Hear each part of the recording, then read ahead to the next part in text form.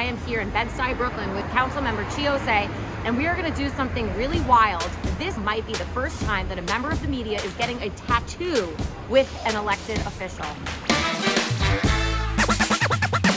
The theme is permanence. It's definitely a word, and we're excited to make some art on our bodies. This will be my very first tattoo, and I would never do it unless it was here on this show with political personalities with Skye, where we elevate fun stuff behind the scenes of politics. I can't believe we're doing this. This one is like an archipelago that looks like a person. And what does that mean to you? It's cool. Okay. How old were you when you got your first tattoo? I was 20 years old.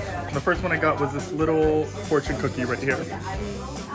For good fortune. Tell us how it feels to be the youngest New York City council member ever. It's awesome. When I ran for office, identity was a huge part of something we brought to the table to the campaign. I know that we wanted to energize a lot of young people to get involved, and we turned out a record number of young voters. And because of that, a lot of my agenda and the work that I want to get done is youth focused. You're 24 years old. You've been able to engage Gen Z, not just here in New York City, but through your following on social media, through getting all these articles done. That gives you a lot of power. Absolutely. And it's just so cool that I'm sitting here with you right now as you're getting a tattoo, which is another like symbol of power, of permanence. Absolutely. In 2024, 40% of the national electorate will be millennial and Gen Zs. So cool. And a lot of young people, my generation, believe in progressive values for our future, whether it's environmental justice, racial justice, criminal justice reform. A lot of the people that are going to the polls and voting for these types of changes are people from my generation. On my social media, I try to report on the work that I do within the city council, and the fact that people can understand, what you've been great at it. All your little selfie videos on the chamber floor. Exactly. Amazing. And people that have never been exposed to this line of work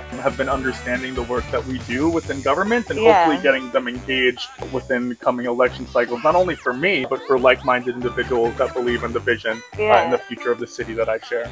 Skye's about to get her first tattoo. Okay, it's gonna be fine, everyone. Right. I want to talk about, the next generation of movers and shakers, and even the fact you're getting a tattoo. Like, it was a big deal. I remember when Justin Bryan was first elected to the New York City Council, that he toured the world in a punk band, and he has a ton of tattoos.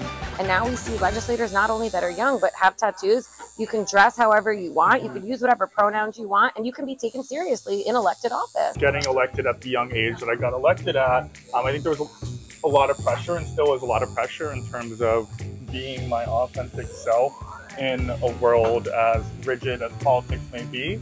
But I think over the past couple of years, if not decade, we've seen our politicians being more people, and I think that's so important. I think you're done.